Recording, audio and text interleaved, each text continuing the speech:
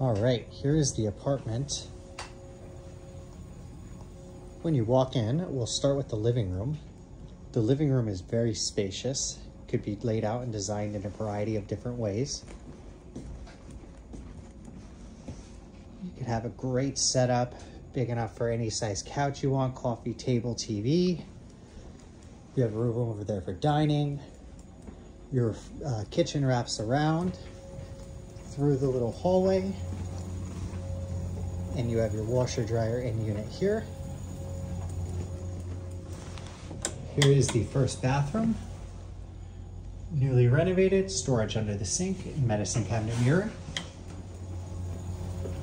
And your second bathroom. Again, renovated, storage.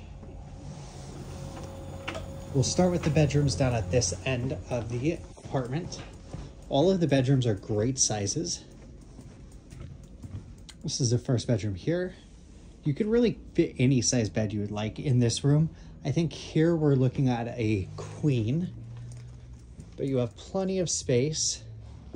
2 large windows, as you could see, and 2 large closets with storage.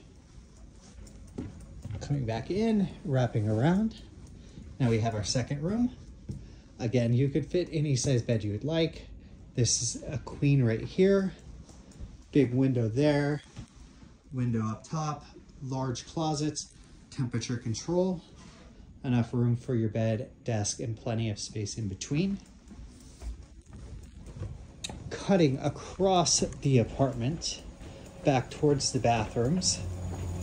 We have our next 3 rooms. This one here, again, a fantastic size. This looks like a full bed to me, but as you can see, there's plenty of space for extra furniture, large windows, good sized closet with storage above. Cutting through this room here. Is that a queen bed? This is a queen. I'm actually not totally sure. It could be a full. It's a queen or a full. You have a private balcony there, plenty of space to walk around. You could set up your desk, good sized closet with storage above. And then the last room. Again, enough space for a desk.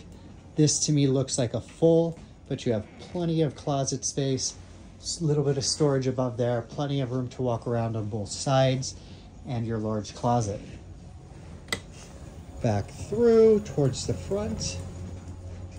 And this is the apartment.